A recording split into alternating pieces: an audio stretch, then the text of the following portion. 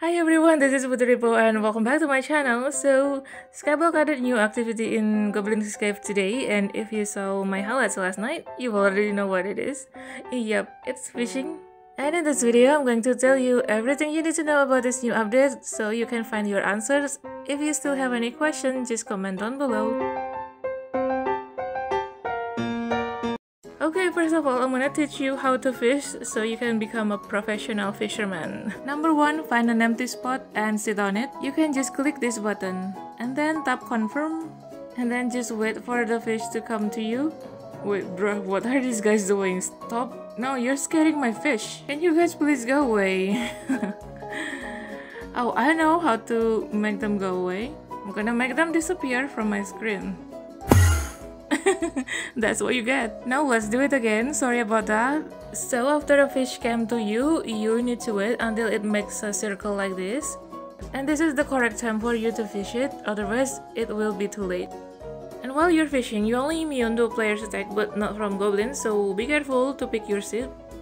There is no fishing spot that is better than the other because it will just give you a random item. I cannot tell you exactly how to get rare fish because it's just random.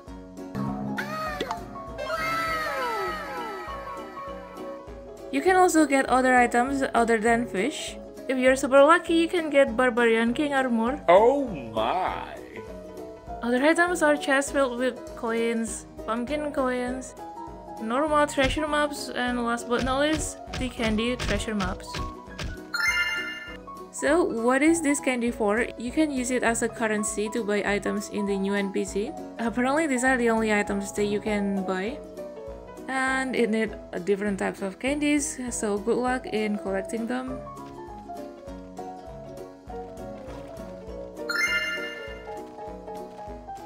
Huh?